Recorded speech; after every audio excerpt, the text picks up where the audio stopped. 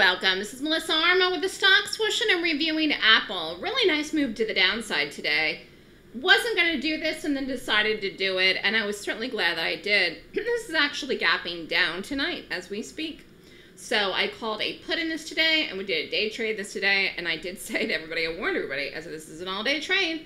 Although you could have got out of it, you know, I called it, and then it dropped fast, and you could have got out of it. I thought this would make a larger move than it did today. Market was back and forth all day today, so if the market had fallen more, this would have, but this still did fall and still did break the low and still did continue lower in the afternoon. I just think it ran out of day, but anyways, this looks good. This looks great. This is lower, and like I said, this is gapping down tonight. So this is a live gap. The stock closed at 174.21. Boom. It's down. It's not down a million miles. It's down 30 cents, but it's still down. And I do believe this is lower. Now, let's just quickly look at this. Actually, the Qs are up, but I think that's because of Amazon. So Amazon is up a wee bit tonight on news.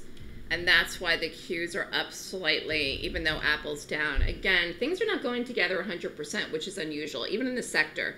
You got to look out for specific things. Right now, I like this. We did it today. We may do it tomorrow. Who knows? We'll see.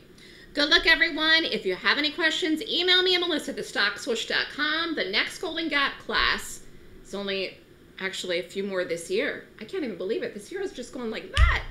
September 30th and October 1st is the next class. A couple weeks away. Sign up early, start trading with us so you can make money before the class.